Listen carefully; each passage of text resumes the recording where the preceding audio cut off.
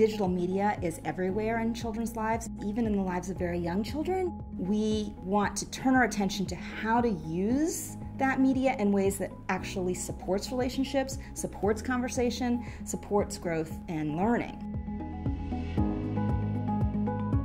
When we decided to open up the Learning Technologies project, it was because we saw that technology was intersecting with almost everything that we did, and yet there were not as many ways to connect the hype around technology with what was happening on the ground for teachers, for families, for institutions. We've decided to go out into communities to see if there are some examples of how to ensure that there are joint media moments between adults and children around media. One of the areas that we wanted to dive into more deeply was how children learn language and develop literacy skills if they're surrounded by media all the time. That particular subject area, literacy, was the basis of our book, Tap, Click, Read, with Michael Levine, who is the executive director of the Joan Gantz Cooney Center at Sesame Workshop. And that led to a project that we call Integrating Technology and Early Literacy that Shayna Cook has led.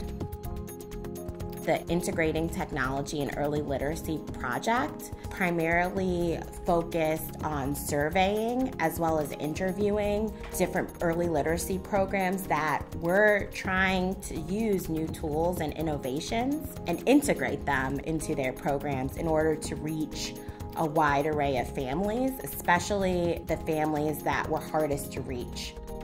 There were a lot of different programs popping up all over the country. They weren't clustered in one specific region. They were pretty widespread. And they were also serving a wide range of children. Programs were being run by not only schools, but also libraries and museums.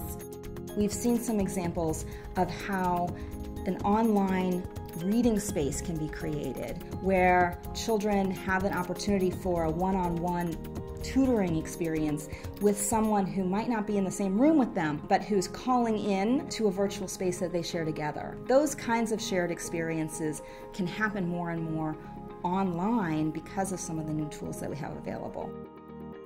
Programs that were most effective had an evaluation component to their work to help spur continuous improvement. And so those programs were oftentimes partnered with a university, or they were partnered with an independent research institution to help them evaluate how their technological tool was relating to families and children. Joint media engagement is really critical to ensuring learning in a digital age. We need to put a lot more emphasis on these moments of learning together around media.